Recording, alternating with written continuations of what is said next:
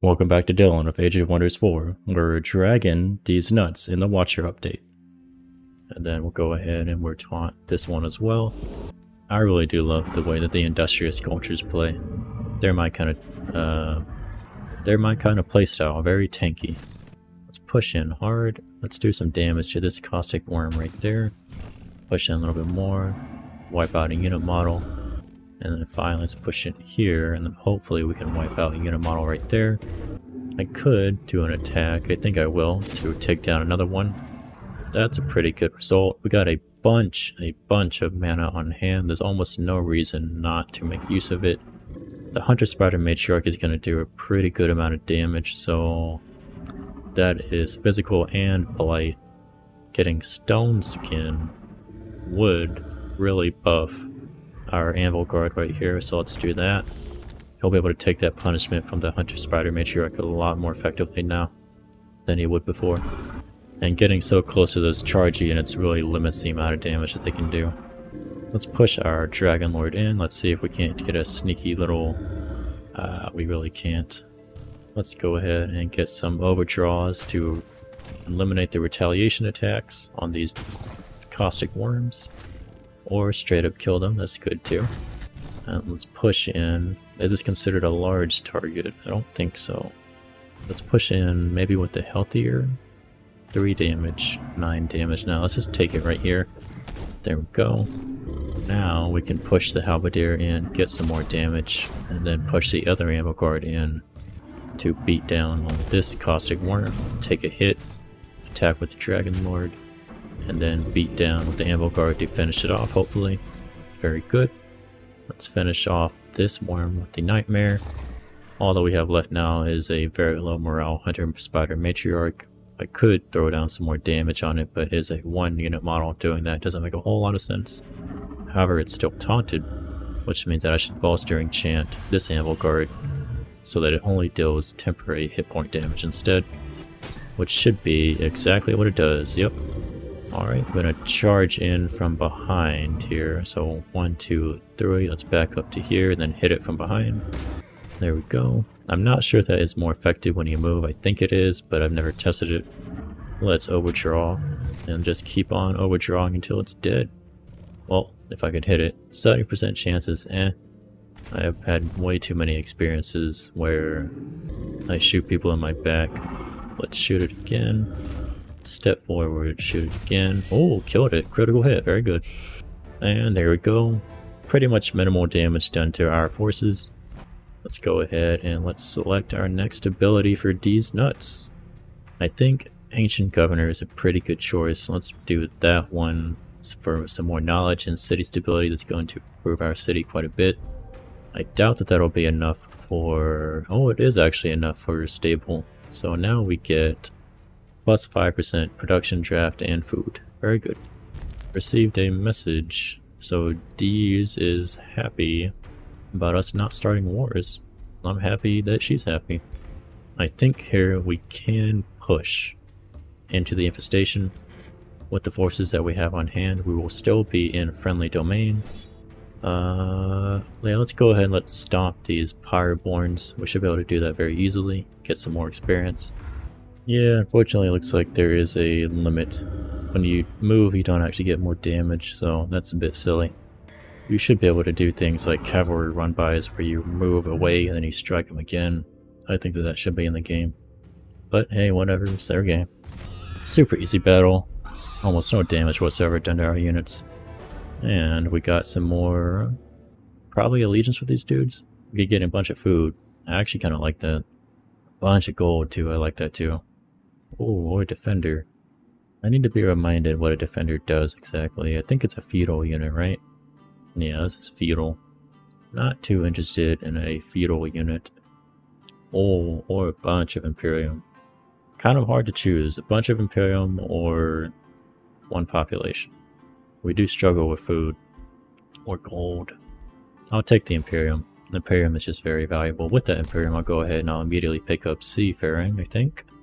Yeah, let's go ahead, let's pick up Seafaring. We don't need more mana income. We've got plenty of mana at the moment. There's nothing else that we can spend our Imperium on currently. Now, my pioneers can move across the seas to find people. and more importantly, places to prospect. Found ourselves another underground passage, as well as these mountains that can be used, but I got another pioneer over there to use those. Let's push that pioneer towards the underground passage, take a look down under. It's so hard to like click units on mountains, they need to work on that too, honestly. We can select another expansion. I think getting another farm makes sense. Getting the mana is not that big a deal, but there are other farms available that are a good choice. So let's create the farm that will then allow us to build the estate hall once we have the money and we get done with the market. Should be getting attacked here by the infestation. And here he comes. Should be a pretty straightforward battle. We've kind of reached the point where we've gotten a decently solid army together. As long as we play pretty carefully like I always do, it should be pretty rare for us to lose units. Especially with our ability to buff our defenses and whatnot. I always love when they stack up like this. Might actually want to wait one turn though for them to come a little bit closer. But these hunter spiders can jump. Now let's stack up a little bit more. Move our arbalist down. Bring the halberdier around to the southeast. Let's pull back the nightmare. We'll put everybody else onto defensive posture. Yeah, let's go with that. We need to go ahead and bolster and enchant this Amble Guard because he needs some temporary healing. We might get hit from the jumping spiders. Ah, they decided not to jump. Cool. Fine by me. Have a nuke. All of you get slowed. Very good indeed. This is where we push in with the Amble Guards to refuse to give them the opportunity. Well, that may have been a mistake actually. These are fighter units, not charge units. The Caustic Worm is the charge unit. That's okay. Place the Nightmare in position to get a good charge attack on the spiders here pretty soon. Push the Arbalest into position. Might want to keep my Dragon Lord in position because I'm probably going to get these spiders jumping behind my front line here in a second. We'll see how that goes though. I definitely want to get more damage on the spiders because they'll dish out more damage onto my Amble Guards. That is for sure. Good, I took out one unit model. I'm very happy about that. Let's take another shot and miss. That's okay. Take another shot. Got him. One unit down. So now their damage is significantly reduced. Caustic Worm right here can't really reach me. These spiders are not going to move anytime soon. So now the question is, what do I do? I could deal 30 physical damage to a target enemy unit. I think that makes a lot of sense. We might want to just deal some more damage to, say, one of the spiders. But I don't think that we can get below 33%. Let's go ahead and let's knock out one of these unit models right there. And we'll call that good. And see what they do. Ah, a bunch of shield walls. Very nice. Ooh, mobilization. Okay. Cool with that. Tiny amount of damage, although the Arbalists are getting hit kind of hard.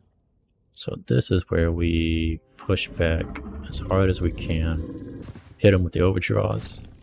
One more time. Let's see if we can take this guy out. We should be able to easily do that. Alright, good deal indeed. Let's get the charge attack coming in. Knock them out. And now let's get an overdraw on the back unit here. Take out another unit model, very good.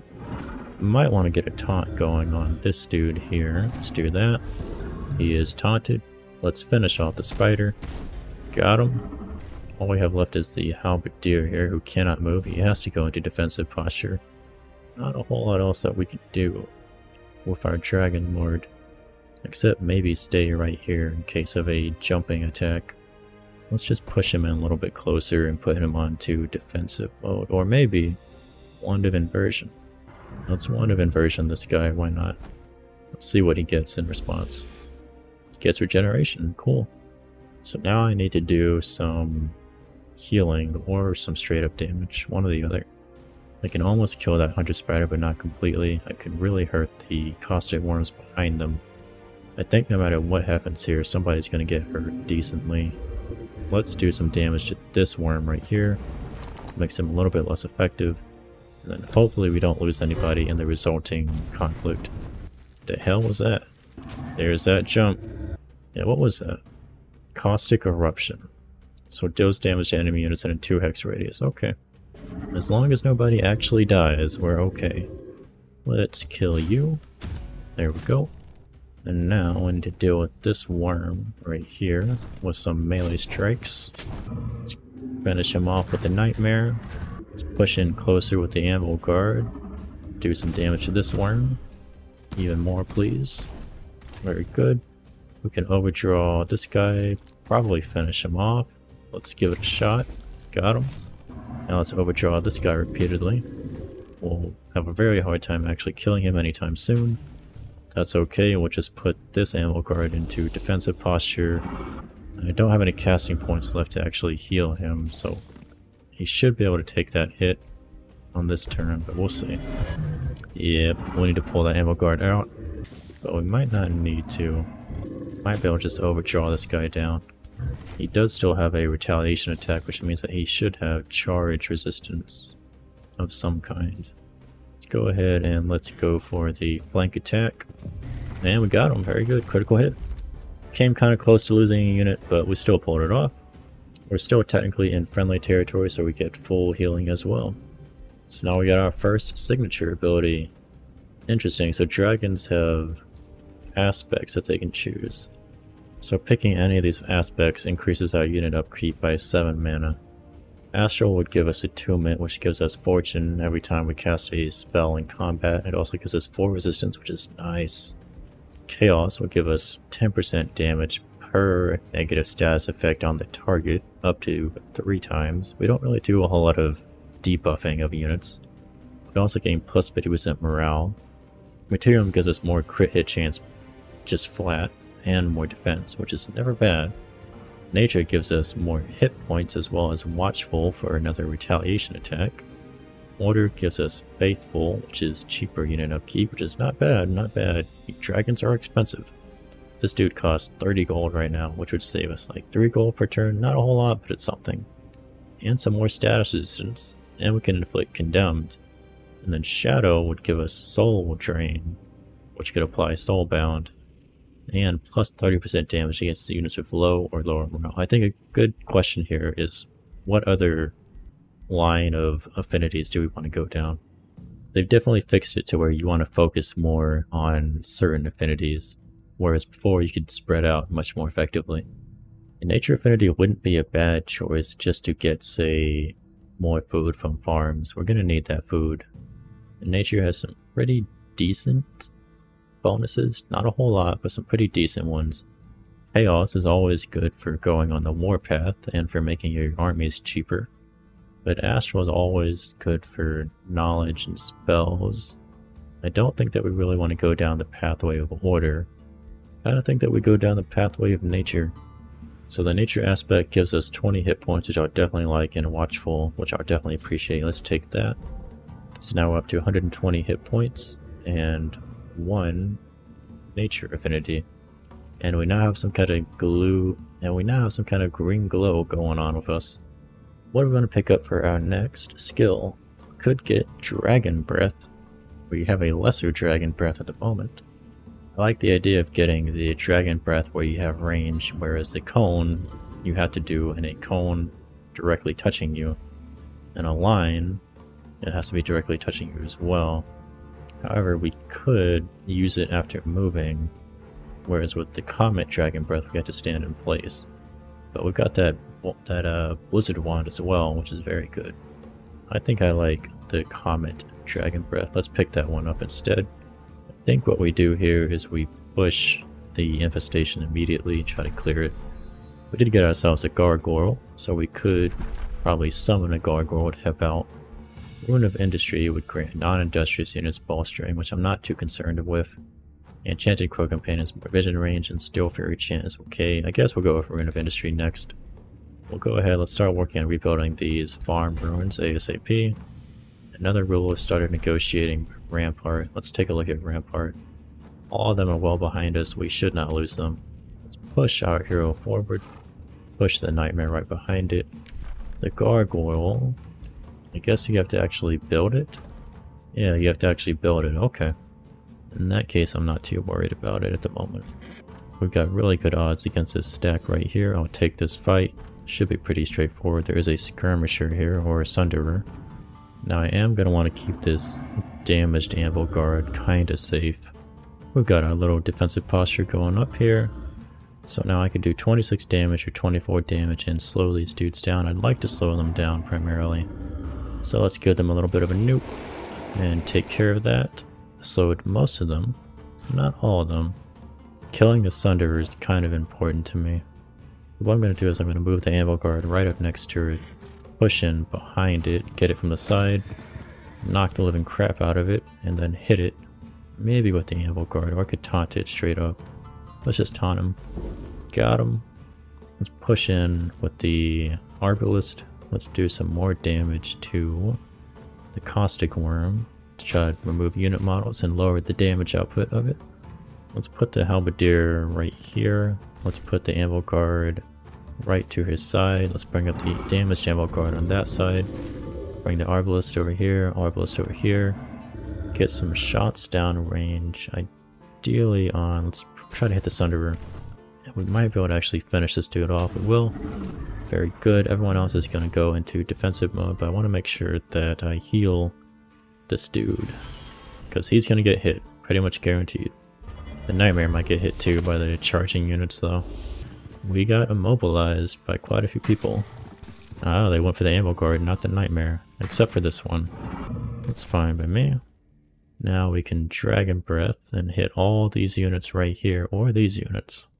Let's hit these units. And now we should be able to finish. There we go. Let's overdraw crossbow, kill this one. Let's see. Let's go around. Ooh, what is this? That's on fire. Okay, I can't do that. I mean, I could, but it would hurt. Let's overdraw crossbow the spider. Just a graze. Okay. Now let's hit this one again. I should be able to push in now, except I'm immobilized. Right. This guy does not have a retaliation strike, which means that I can push around and finish off with a charge strike. I'm going to do that. Take down the spider. Now I push for the Anvil Guard. I would like to taunt, but I can't. Let's just do some damage instead. Not a whole lot, but it is something. Let's do a Rock Blast on the spider here to remove a unit model. And I think that we have to call it good right there. They'll get some minor responses, but not a whole lot. Of course, they always go for the ranged units using the jump. But this should be pretty much the end of these troops. Let's overdraw from behind. Very good indeed. And let's smack the crap out of them with our Dragon Lord. They're fleeing. Do I let them flee? I don't think so. Well, actually, in this case, this is a neutral army. This army will not come back to bite me. I will let them flee. I don't want to get the event where it's kind of a negative outcome if you're too bloodthirsty by not allowing your enemies to run from you. So we took care of that. Let's go ahead and let's finish the small, well, hold on. Tier 4.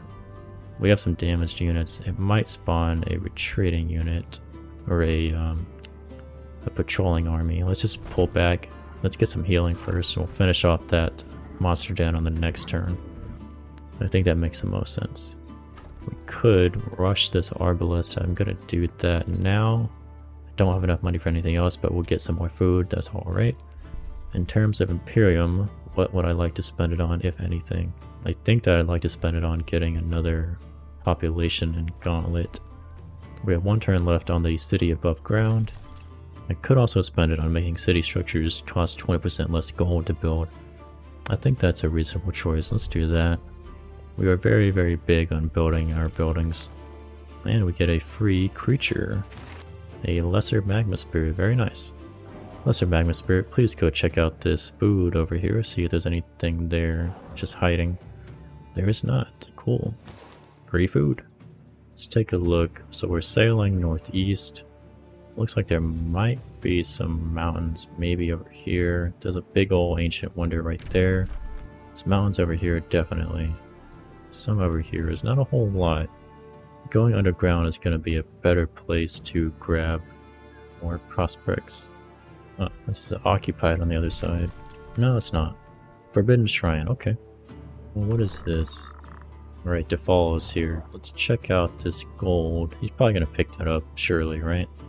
We can actually do some excavations too with these dudes. Oh, Godir's Aid. So this is one of my Godir from another game. So they offer to join us. I don't see why not.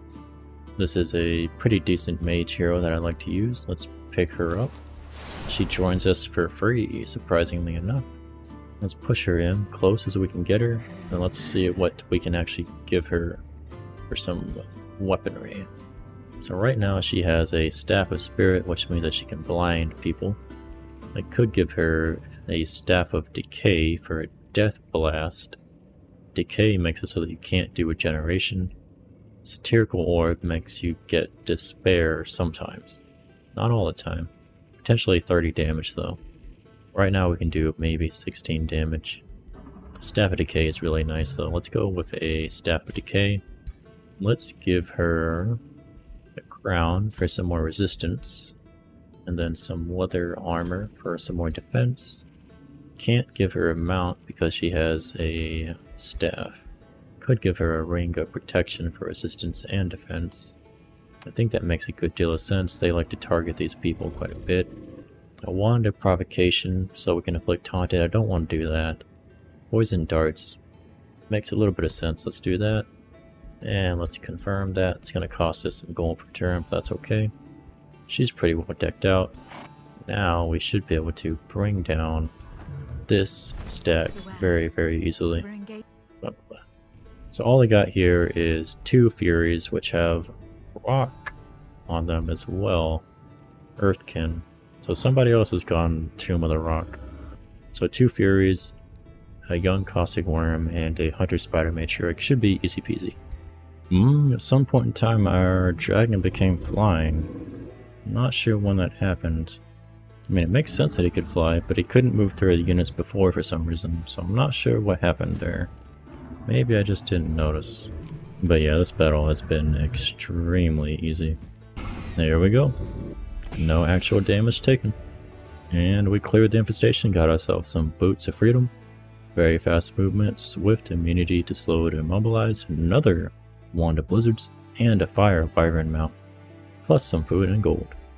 I really like those Wands of Blizzard. So let's actually go and give those to our other hero. She'll get a Wand of Blizzards, as well as some Boots of Freedom, I think. Yeah. Next up, we're going to clear the mana node over here and take care of that ASAP. And we have met Zathil Silverleaf. Minus 195 relations. I'm not going to give this one some gold. They're a authoritarian diplomat. So they like people that have stronger militaries. They don't like empires with lots of alliances. We should be okay with this person for the most part. They are good with a large variety of affinities as well. And we've actually found their capital city already. Ashwall has been founded. Very good. I think our best choice here is going to be probably a workshop so that we can get some buildings rolling quicker. Not sure I want to start building units up here quite yet. Let's check on Gauntlet first. I definitely want to build more buildings here all the time. Building a stonemason would be very nice. To boost that we would need 2 farms, which we're going to have here in a second. So let's do a stonemason. We'll get some of our gold back. We cannot start on anything else at the moment. I can assign Wraith to Ashwall to give a bunch of draft production. Wow. I will actually want to build some units up here then, as well as a bunch of gold. We do have access to apparently a new Empire skill, but I don't have an interest in upgrading the city cap or building roads yet, or ever probably. Breastplate of the Champion I'm not too interested in, and eventually we're going to get Metropolitan Society, but not yet. We need more Imperium for all of that anyway. A rivalry has been declared against us, probably by, yep, the Crusading Croaker. Yep, cool bro. He's underground. No, he's not. He's above ground. He's across the ocean. So as I thought, he is to the east. So he's well away from us. He's not really a major threat. However, what is this? Someone else. So Sundren declared a rivalry. Defaultia. Alright. I'm not going to spend money on declaring rivalries. How is he in comparison to us? We are still rank 9 in basically every way except magic and expansion. He is rank 5. His military is rank 7 though, which is just slightly stronger than us. So I'm not too concerned about him. I do believe that this dragon person might be underground though.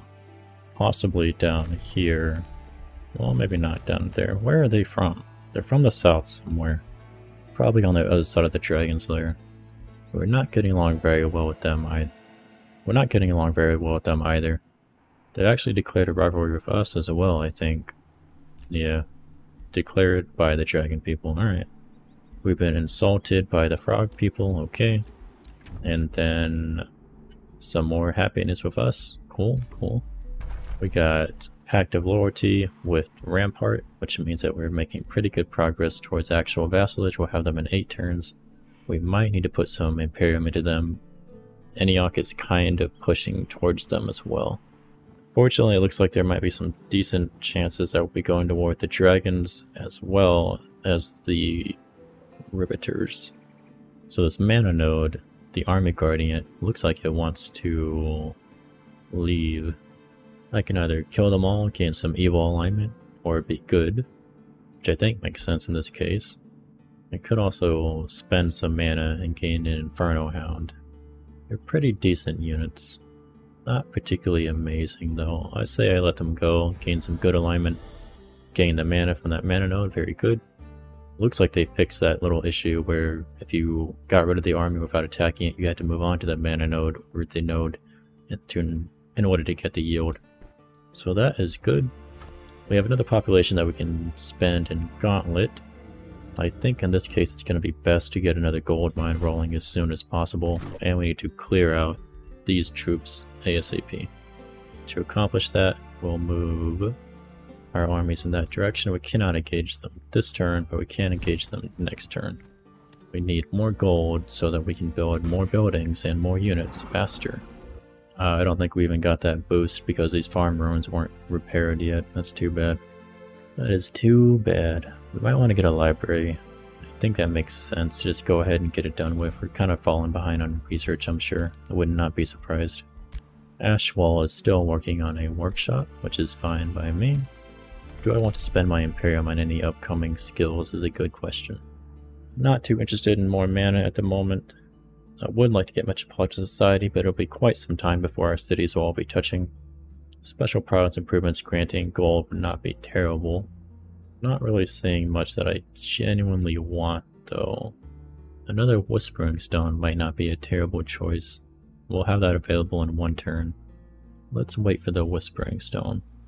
We'll disembark just south of Pharos and move to find out what this ancient wonder is, as well as to search all these juicy mountains. Another wand of blizzards. Amazing. We got the Ruin of Industry, which means that we can now pick ourselves another tomb. We might want to go for a nature tomb to get more nature affinity, or we could maybe go with the Tomb of Evolution, which does have some interesting things that were added in the Dragon Dawn DLC. But I haven't really gone nature yet. So the research has also been restructured in the Watcher update so that every tomb that you pick gets more expensive than the previous tomb, regardless of what tier it is. So you're actually incentivized to just move up in tiers unless you really want something from the earlier tiers. I don't think Tome of Beasts is the way for us to go. Tomb of Roots seems kind of interesting. Getting poison arrows is nice. Blight Blades is pretty good. Healing Roots is okay. It does give regeneration. Vine Prisons is still pretty funny against the AI as far as I know. And Entwined Thralls are an alright skirmisher unit. Let's go for the Tomb of Roots. I've never gone down nature before, why not? May not be the best choice, maybe the Tomb of Enchantment would have been a better choice, but that's okay. I think in this case going for poison arrows makes the most sense. Getting a base 30% chance of inflicting poison is a pretty good choice, which does 8 blight damage each turn, but it doesn't affect ethereal or undead units.